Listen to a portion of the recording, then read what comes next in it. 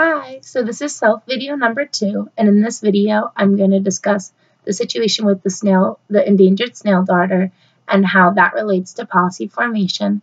I'm also going to talk about the Winter War of 1939 and compare that to what we had to read about for the science portion of our class today.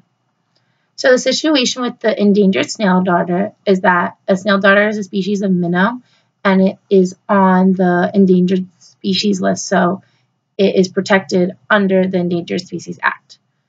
And the species of snail darter was found in the Little Tennessee River. No big deal.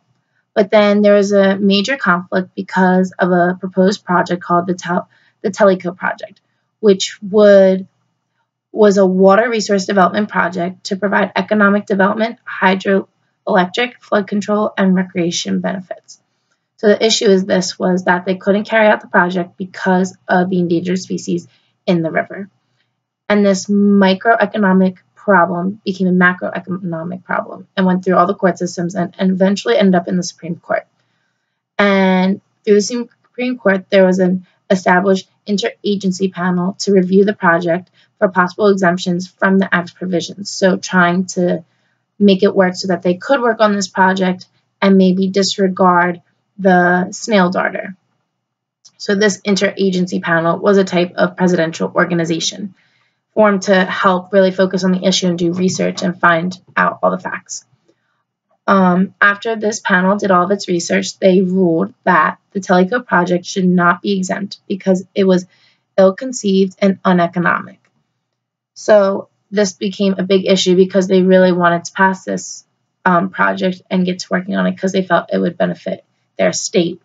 So Tennessee congressmen then sneaked through a provision that directed the TVA to complete the project. So the Tennessee Valley Authority was able to work it out that they would somehow be able to do the project even though it was against the provisions.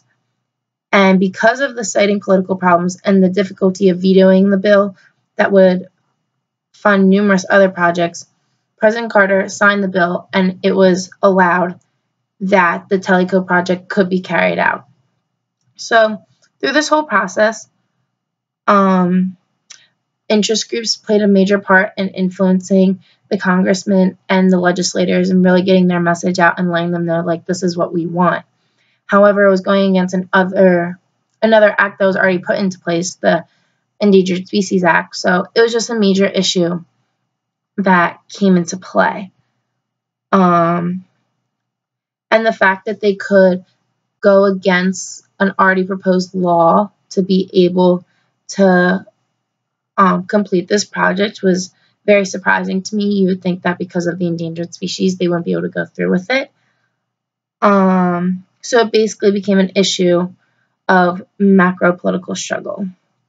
So eventually the Tellico project was completed, and they said there's going to be all these benefits, but the benefits that were promised were never fully realized. So I was very surprised by this, that they went through all this work and then, like, all the benefits they say were going to happen didn't even fully happen. So it was like they were trying to get this passed just to get it passed and not necessarily caring about the other things that were being affected.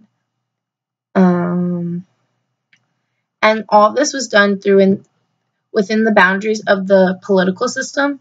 So I thought it was very interesting that nothing was illegally done, but yet they got around the interagency panel's proposition that they should not be able to complete the project, and that the minnows ended up having to suffer from that. So another point. So you could see within the endangered snail darter that the two activities of policy formation were completed. There were questions asked and different organizations created to make sure that everything was being processed, was done, and rules were eventually drafted and a bill was signed for this proposed project. So the other topic we had to read about was the Winter War of 1939, and in this war it was Finland versus Russia, where Finland refused land trade and Stalin initiated the Winter War in November of 1939 to try to get this land back from Finland. Now, the Soviet Union, Russia is this huge nation, so much bigger than Finland, and Finland should have not lasted very long. However, there were several factors, mainly the weather, that led to them being able to actually hold off Russia for a very long time.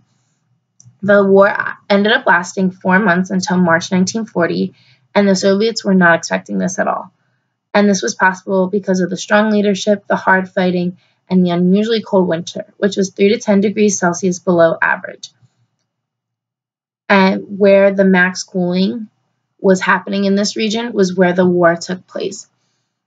So a main reason why this weather was like that is because Finland is located in a high latitude. It is part of the Arctic Circle, so the temperatures are much colder there. It's also a polar climate where temps average below 50 degrees. So in general, the fact that the winter is very cold makes sense, but the extreme cold is what was very surprising to them during this time in 1939. They would have 4 hours of daylight each day with negative 30-degree Fahrenheit temperatures along with blizzard conditions. So literally it was just terrible weather. It was freezing. It was snowing. Not ideal weather to fight a war in.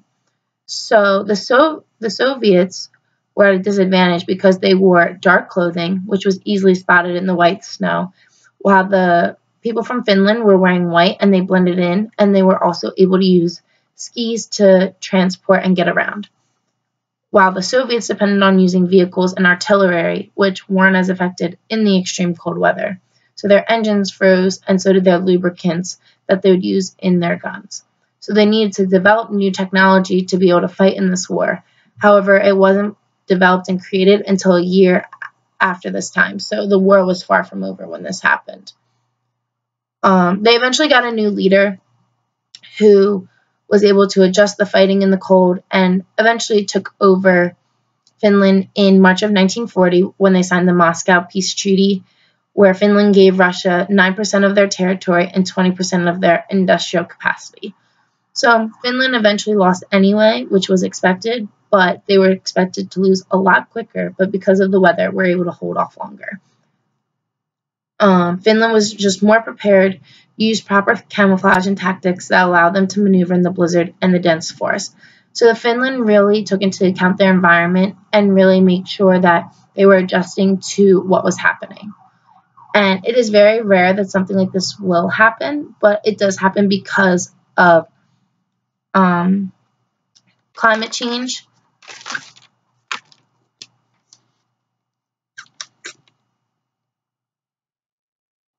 The climate change and the radiation effects, because during the winter time, especially in the Arctic Circle, is when those areas will get the least amount of light, some days maybe even getting no sunlight and having the sun never come up. So it's very cold to begin with. And then there's always changes going on with the weather, and that made an impact on this war, the Winter War of 1939, between Russia and the Soviet Union. So as a whole, both of these articles talked about different topics that we've been talking about in class. The endangered snail darter focusing more on the policy part of the class, while the Winter War focused more on the weather portion. So 2 discussions I have, one for each of them. For the policy part, my discussion question is, do you think President Carter should have signed the bill into law? Why or why not? And for the Winter War of 1939, what other climate factors could have had an effect on the Finland-Russia War, which were things that were listed in the textbook, and could have played an impact because of the way Finland's geographic features are. So thank you for watching my video, and I will see you in class on Monday.